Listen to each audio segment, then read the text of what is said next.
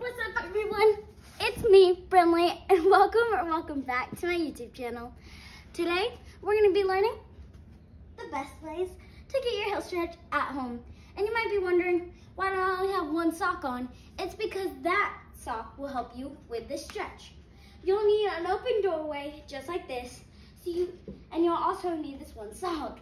So you can slide your foot up to the doorway as close as you can. And I would do this for 10 to 20 seconds. And you would like to switch your legs up so you're equally as flexible on both legs, because that will help a lot for this next one. You'll need an open space just to do a regular split, but you'll want to have to get your split down as close to the floor as you can, and this doorway stretch will also help with that. And that's why you need to switch and do the same amount of time so you're flexible in both legs.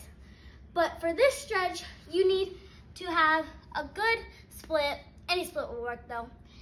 And you need to touch your nose to your knee for about 10 to 20 seconds. And you can do it on both legs if you would like. And that is basically the position of a heel stretch. That's all you'll need to get that good. Thanks everyone for watching. I hope this helps you. Bye.